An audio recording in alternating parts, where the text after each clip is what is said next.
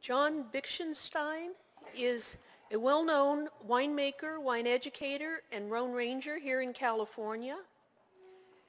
He's going to be discussing vinification schemes for the productions of Rosé with Rhône varietals today. John's worked for several well-known wineries, including Joseph Phelps Vineyard and Fife Vineyard. He's the past president of the American Society for Enology and Viticulture, a very important nonprofit organization which promotes research.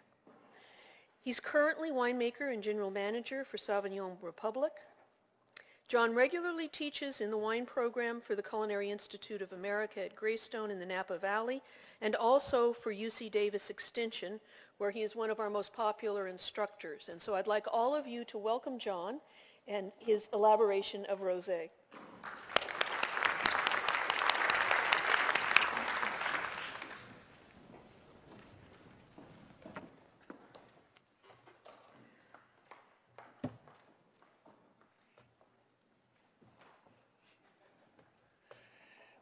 They put a Stairmaster on here so I can. Okay.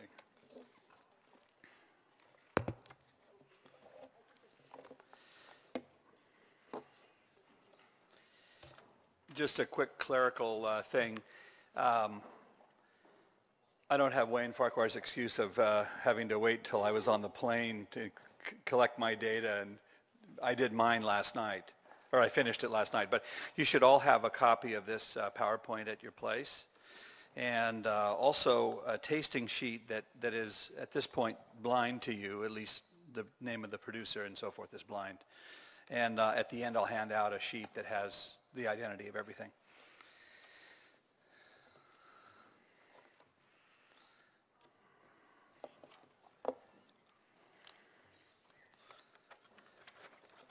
Well, it is super nice to be here. Over the years, we've done a lot of Rhône classes, but not for a while now. And so I was just thrilled that Deborah decided to put this group together.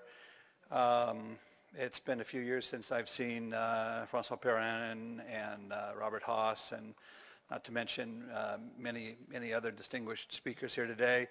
And I think I recognize about half the faces in the audience, so at least I'll know where the snide comments and the tricky questions are going to come from. So when Deborah asked me if I would speak about Rosé, or about the Rhône, or grapes of the Rhône, I said, no. And she said, oh, come on. I said, well, you know, I'm currently a Rhône winemaker without portfolio, which means that I'm working with Sorry, Remington, I'm working with Sauvignon Blanc at the present time. But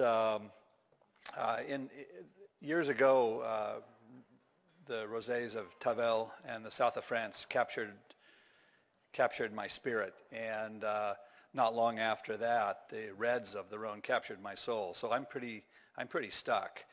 And I'm also recidivistic. So someday I'm sure I will be once again a Rhône or Rhône grape winemaker. Today, though, I am without portfolio, and so I insisted that if I were asked to talk, that I would talk about Rosé. And fortunately, it's a relief. I don't have to talk about the grapes that much. I will a little bit, but you've already heard about all of the grapes involved and how to grow them and so on and so forth. But I'm going to talk a little bit about the elaboration of Rosé. In other words, some of the schemes, the simple schemes that are used to bring the grapes to vinification in the Rhône and then specifically in Tavel. That was my original title. Deborah, in a fit of fancy, flight of fancy, decided that my talk would be called a Rosé by any other name. So there we go. In addition to being a Rhône-less winemaker, at least at the moment, I'm also a baby boomer whose generation had painful memories of the rosés through which we used to suffer years and years ago. I won't tell you how we improved on their chemistry during the years that I went to Berkeley, but they needed some improvement, and I'm much the same as many North Americans who grew up during that era, and who now love rosé, because we have gone to the home of many wonderful traditional role models for rosé. And we've been won over by the context. We've sipped cool rosé, looking at the beautiful Mediterranean, eating grilled shrimp and tapenade and what have you. And then we come back home and we want to repeat the experience, and we can't, or we couldn't.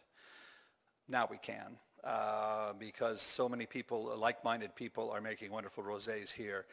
Rosés appear to have been to be made in many places in the world using what is the vin de base, the plentiful blending wine, whatever is available there. In the Middle Loire, it's Cabernet Franc. In Italy, what's the most widely planted grape around Italy? Sangiovese, right? So Sangiovese Rosato. What's the most plentiful grape, or one of the most plentiful grapes in the southern Rhône?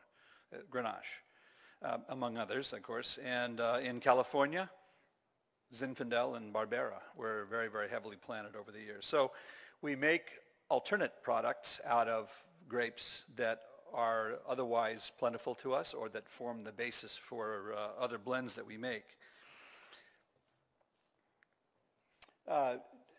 Jancis Robinson reminds us of what I just told you, that we, in the New World, and particularly Northern Hemisphere New World, are in general rather bemused by the whole concept of rosé.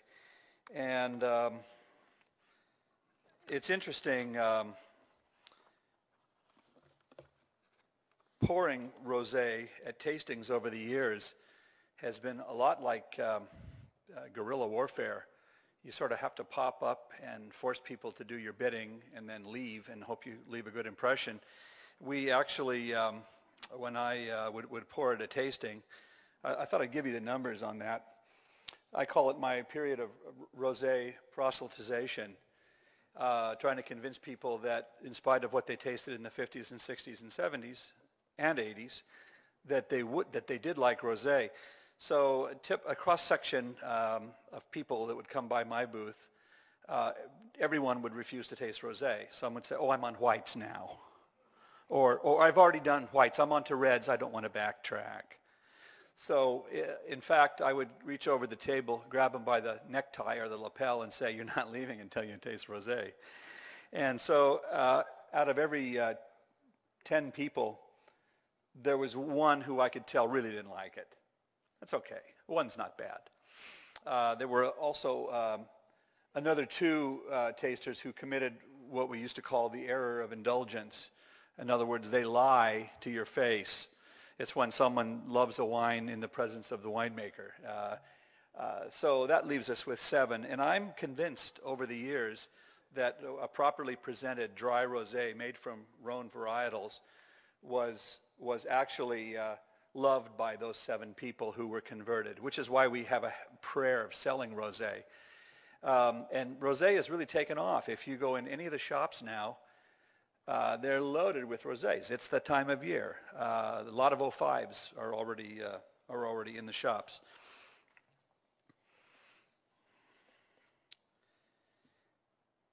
My first academic introduction to rosé was at UC Davis, and did I see Ramey here somewhere? There you are. Hi, David.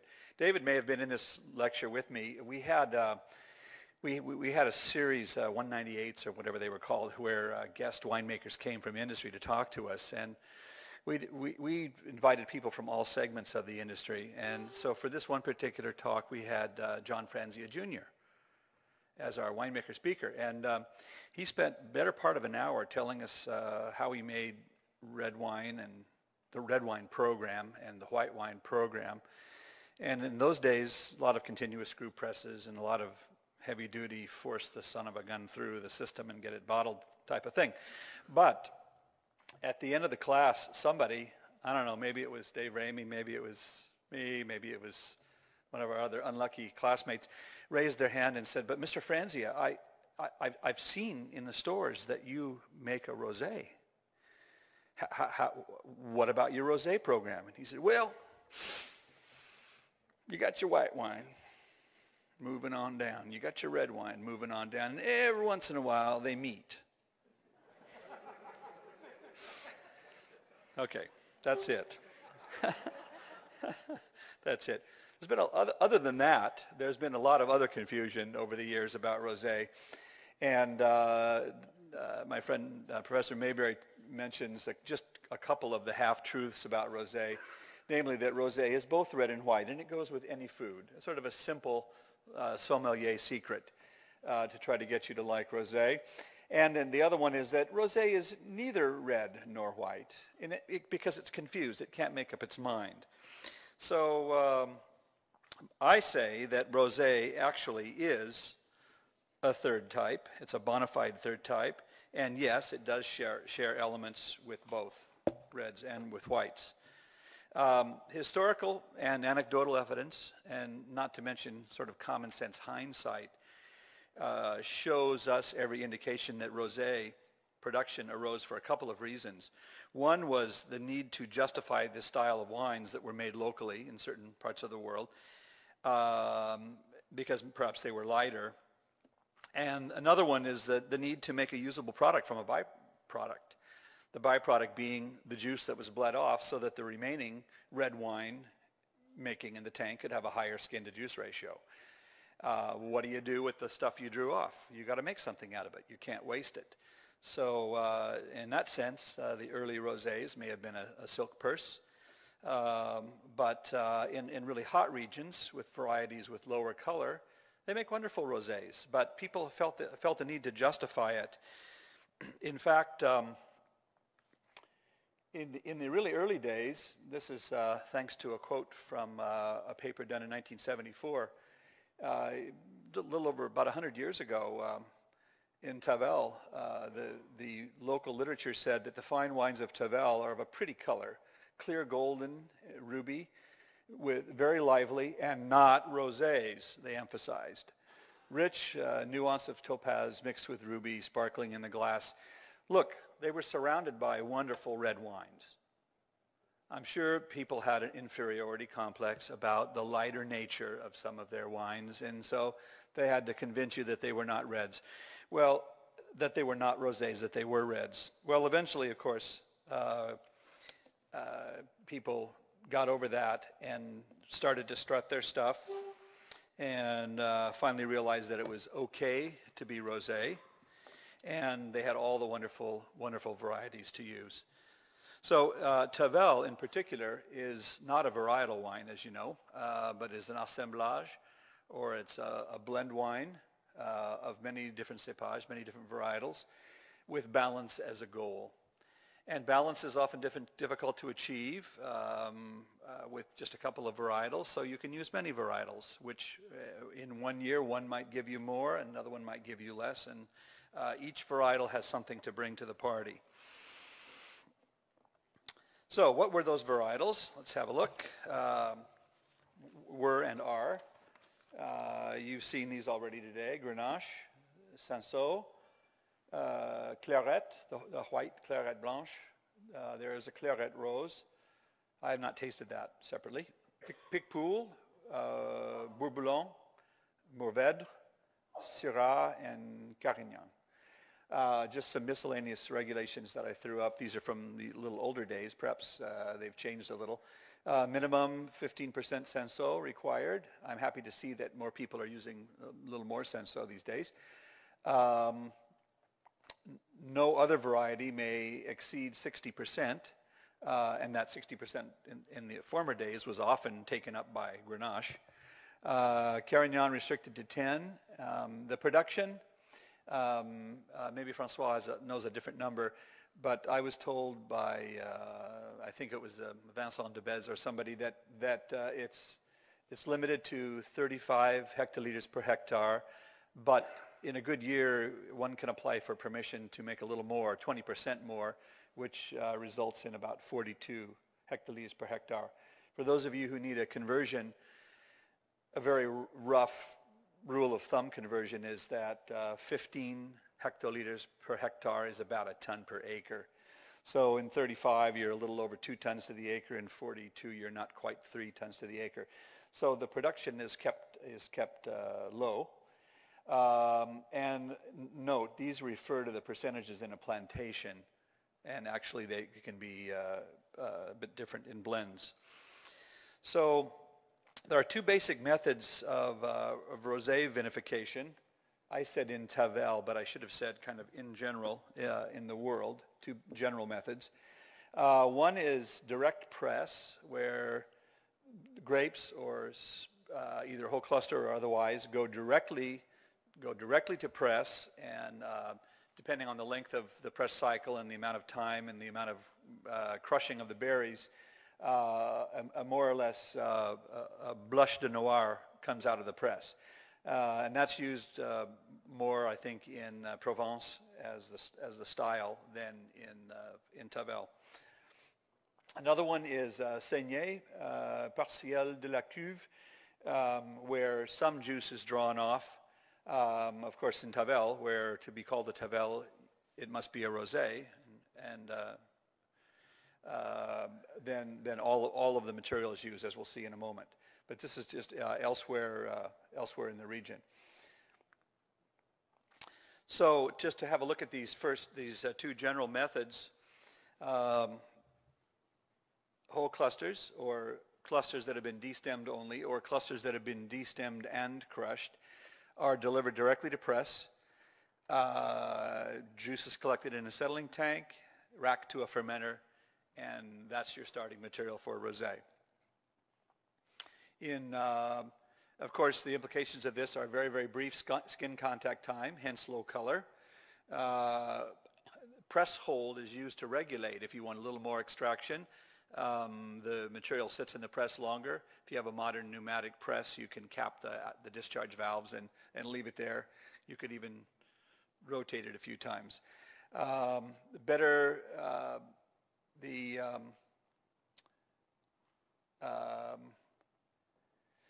It's easier to deal with the grapes this way, because what I mean by the next line is the juice is easier to chill than entire grapes. When you crush or even when you dump whole grapes into a tank, you can't get good heat penetration. So juice is better for chilling, is how that should read. And this method is widely used in the Côte de Provence. Boy, that looks strange in color. Do those look pink and red to you from your angle? Okay. Well, on the screen up here, the left one is a very, very faint, kind of a coppery pink color. That's the result of pressurage direct, and the one on the right is more of a light ruby pink color, and that's one that's had some maceration time. Those look strange up there. I noticed that some of Wayne's colors were, the grapes were blue, the leaves were blue. Okay, that's the direction I wanted to take you on that slide. So the second general method is when grapes are delivered in one fashion or another to the fermenter, and then juice is pulled off after a period of contact, after a period of maceration. Juice is pulled off, allowed to settle, and then fermented into rosé. And the remaining juice stays in the tank and is fermented as a red wine and yields red. So this would be the old-time situation where this saignée, or this drawing off, or this bleeding off of juice, was used to enrich the contents of the tank that remained behind. And I showed you that picture again to give you the same weird message. So my friend Professor Mayberry actually has a real nice scheme in his book, Wines of the Rhône Valley. And so I'm going to follow that today to talk about kind of the 3 types of juices that can be made that can go into a Tavel blend. The first one is juice A, and this is essentially the pressurage direct, where the clusters are either dumped whole to press, whether they're destemmed, in which case a high percentage of whole berries remains, or whether they're destemmed and put through a roller crusher. Direct to press, settling tank, fermenter, and so forth. So this would produce a juice of lighter tannin extraction, lighter color, maybe fresher, lightweight juice. Juice B actually has different variations on a theme. You can crush with no destem. You can use a gentle, well, it's not that gentle, but you can use a solids pump. Is that called a pompe à l'olive? Pompe à l'olive? Pompe à l'olive. Referring to a pump that's used to pump olives. You don't want to cut the olives up, but you want to deliver them whole. I think I saw that at an ASEV conference one time where they were pumping goldfish. Pretend goldfish. And they survived. The pretend goldfish survived. But they're fairly gentle. So there's a little tiny bit of crushing going on, but no destemming. Partial crush may be run through a crusher, but with the rollers or the knurled rollers set far apart so that there's only minimal crowding at the door. Some producers tell me that they use a Delta or a similar crusher destemmer, but they use it for destem only with the rollers pulled out of the way. And others say, oh no, we just do normal, we destem and we crush and deliver right to the maceration tank. This is the situation where it's difficult to cool and has to be watched very, very carefully because depending on temperature, extraction may be happening very, very quickly, and at some point you have to decide when to draw off your juice. This juice is then drawn off and allowed to settle, transferred to a fermenter and onto rosé. The rest of the skins are put to press. This is the Tavel situation. Okay, now, juice C is what happens to that juice after saignée, the rest of the juice that's in the tank. It's put to press, pressed, but pressed gently.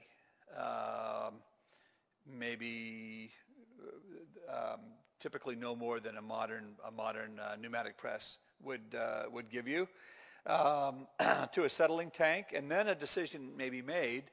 Do we want to put this back in with our par saignée juice, or do we want to keep it separate? And very often, the richness of the wines of Tavel lies in the fact that much of that juice C is used. In fact, the rosés of Tavel traditionally use juice B and some form of juice B and juice C as their primary juices. And juice A is used as a blend back if a wine needs a little more finesse or a little lightening up or what have you.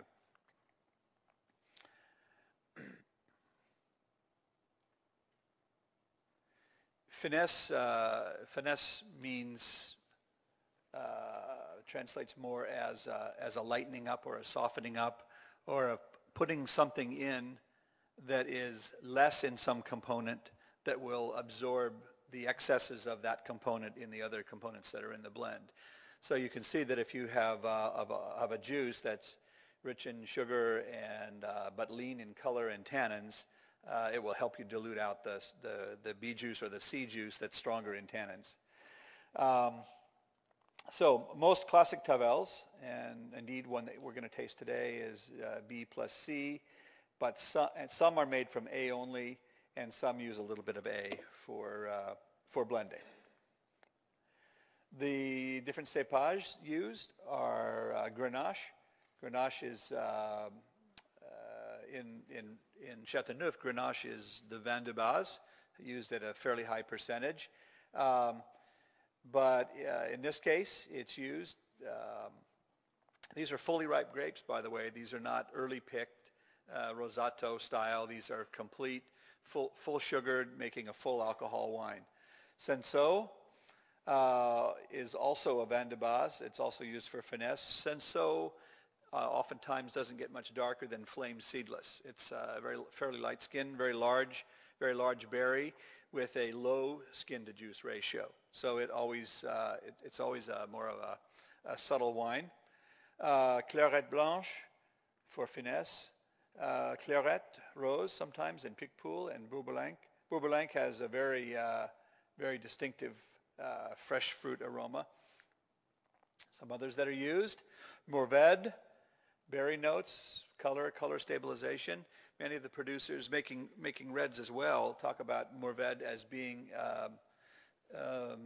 the antioxidative wine that's added to the blend. For some reason, it has an effect of taking the hit so that the Grenache in your blend doesn't get overly brown overly quickly.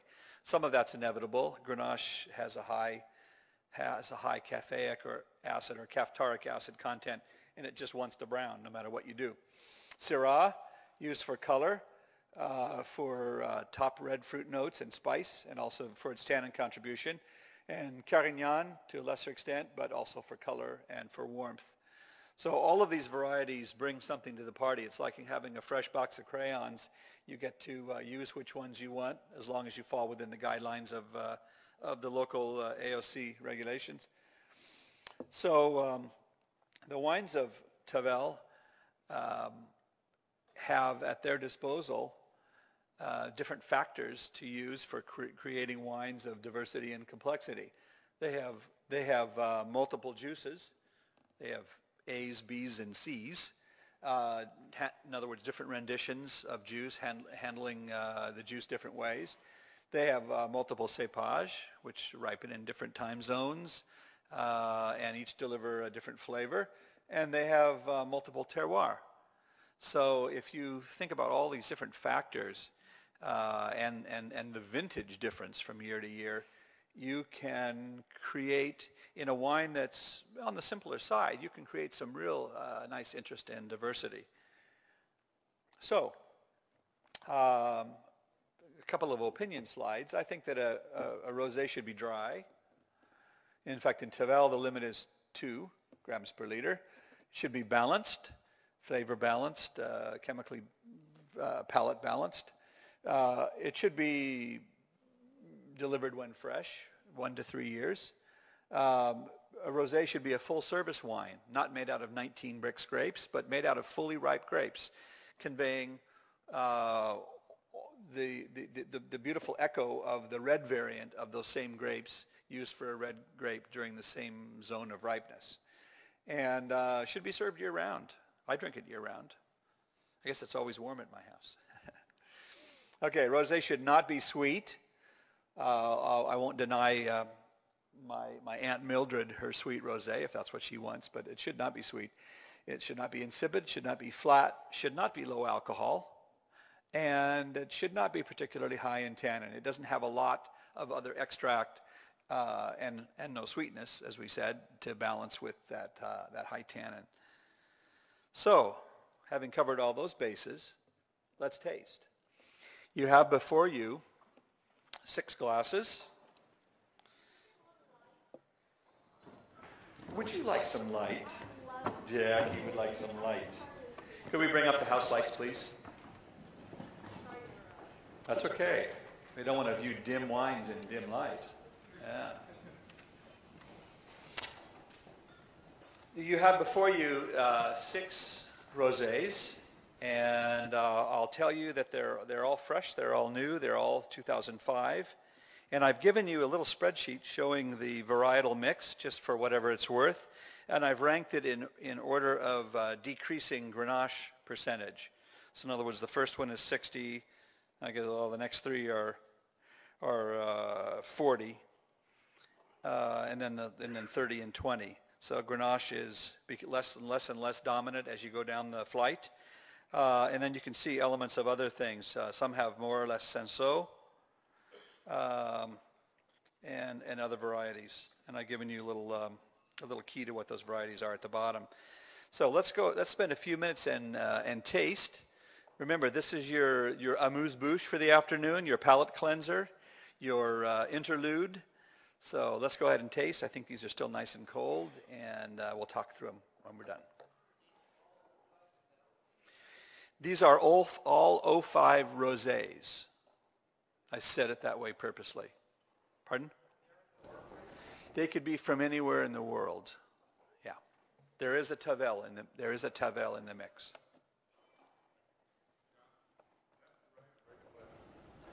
Sorry, left to right. Left is glass 1, and the far right glass is glass 6. So pardon me for a moment. I'm going to go taste.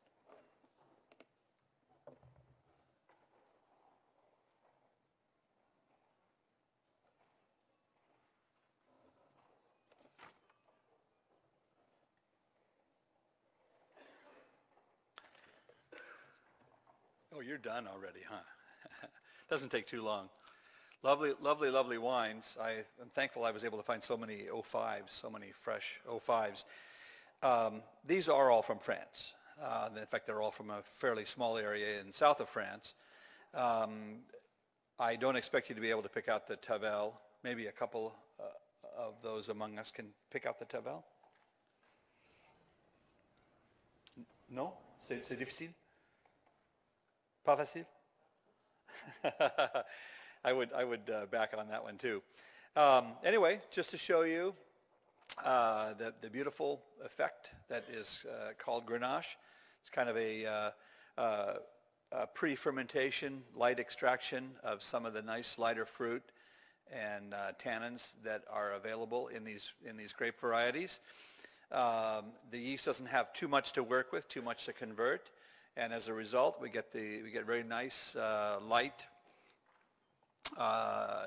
cherry juice, raspberry, watermelon, Jolly Rancher, kind of nice, lovely flavors.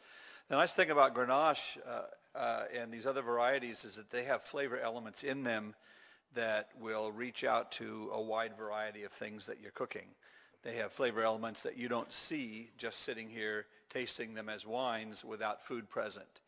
And when you pick up a shrimp, or you pick up some cheese, or you pick up some grilled vegetables, then different flavors just sort of leap out of these wines and make link ingredients or linking flavors or liaison between the wine and the food. Any questions about this flight? I'm going to tell you what they are in a minute. Fun? Kind of nice palate cleanser for the heavy wines that are to come. Yes, question? Pardon me? Retail price point. That's going to be on the next little slide, and I have a handout for you. Actually,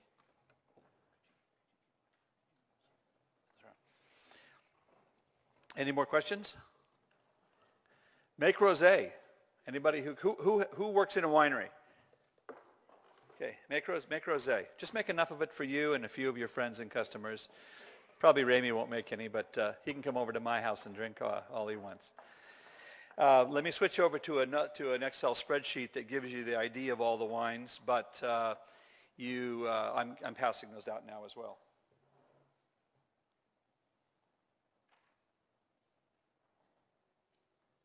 So the first wine that you tasted was a kind of a classic, well-known Tavel called Canto Perdrix. And again, these are all 2005s. The second one was La Vieille Ferme, which is using a really nice high percentage of Cinsault. I think that's maybe one of the lovelier wines in the flight. Very delicate, very light. The third one is from Les Baux. The fourth one, Domaine de la Morte d'Oreille. They also make a Tavel, but it's not here yet. Have to talk to the Tavel vigneron and tell them to get on the ball. A lot of their neighbors are beating them to market. Many of the Tavels are on their way, but they're not quite here yet. The fourth one, Le Clos du Caillou, is a Côte du Rhône. And the last one, this was a new one on me, Château Masneuf, from the region around Nîmes. Price points, all over the map. Some of them are a little too expensive for a rosé. Some of them are just wonderful. And the only one that came in a screw cap was La Vieille Ferme. I applause for that. Wines 1 and 3 used different kinds of synthetic corks. But I have to say that among wines 4, 5, and 6, all the bottles we opened, luckily nothing was corked. Questions? Okay, that's it. Glad you enjoyed it.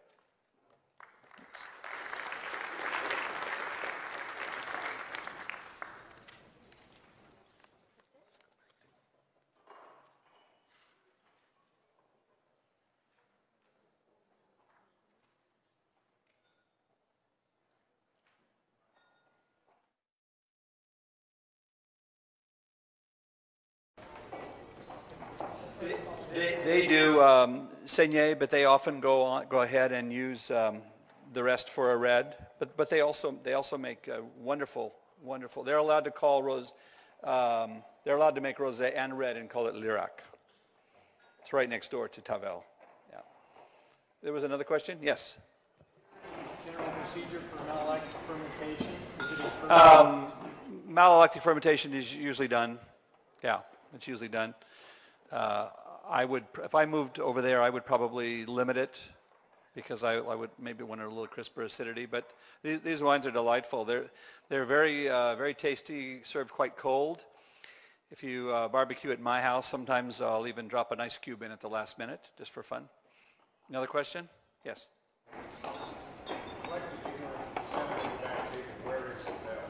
Oh, I'm sorry. I had a slide that I didn't show you. It's on the right bank. If you're looking at a map, it's the left side as you're looking at a map of the lower Rhône Valley, otherwise referred to as the south and southwest. Yeah. It's across the river from Châteauneuf and other places. Yes.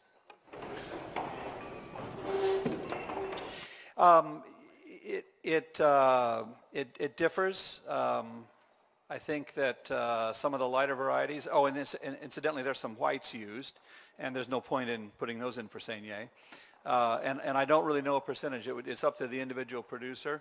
I think more and more people are actually crushing to press and using a press hold for their Saignée because it can only last a few hours. Sometimes it'll last overnight, but it's all over the map. You couldn't quantify it. Yes. Way back. White hat. Is blending done before fermentation, or is blending done post or pre-fermentation? Both. Yeah. If things are wide apart, if you have Grenache versus Mourvèdre, they're weeks apart, so it would be blended afterwards. A lot of times you need to see how the tannins and color and so forth fall out. I've made rosés where I've had Carignan, Petit Syrah, even a little Zinfandel, all in the same big tank, macerating for several days. And the juice, pre-fermentation, comes out almost red. After fermentation, yeast is a marvelous cleansing organism, and after fermentation it drops back to the point where you maybe have to blend in a little more color. So I think more is done later. Any more? Thank you. Thank you so much, John. I'm glad John overcame his initial reluctance. It was really wonderful to have that talk today. Thank you so much, John. You're welcome.